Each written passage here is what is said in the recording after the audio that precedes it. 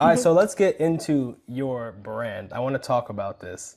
So, my first initial question would be, how did this come about? Like, what is this? Is this something you had a dream about your whole life, owning a brand, or to tell us about your brand first? I want to hear about your brand. All right, so it's called the Grimes Creative. My full name, Alicia Grimes.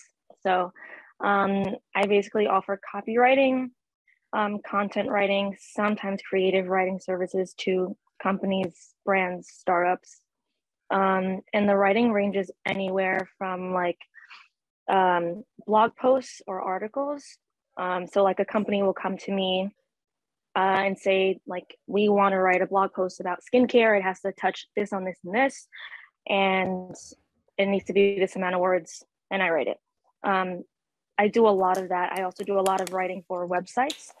So I've done two or three websites from like start to finish. So like they basically had nothing. They had an idea, and I just write the entire website, like every single page. Or I just do like a landing page. Then I also do newsletters, campaigns. So any of the packaging, if someone is sending out a product, I'll write the packaging, the words that are going to be in the box. I'll write that. It's literally, I can write anything. As you're paying me to write it, I'll write it.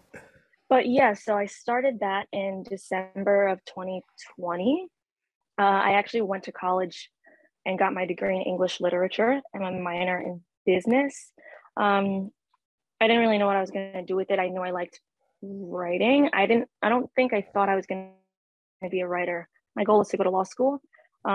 Took the LSAT and fucking hated it. I was miserable. And I also talked to friends who were like in law school already, and it just didn't seem like something that was for me. It sounded like when you say, "Oh, I'm going to be a lawyer," it sounds so prestigious and so cool and blah blah blah. And then you sit down, and you're like, "Damn, I got to do the work to be a lawyer."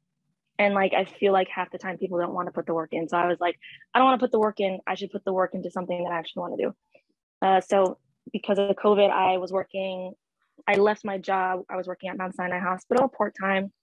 I was a project manager, admin assistant, basically.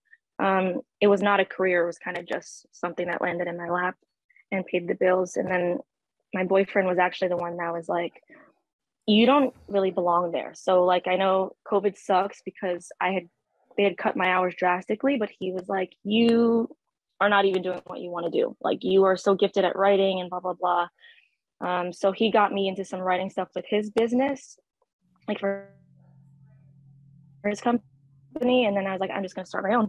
I started my own, and he connected me with a few contacts. They connected me with a few contacts, and it just kind of like spiraled through there.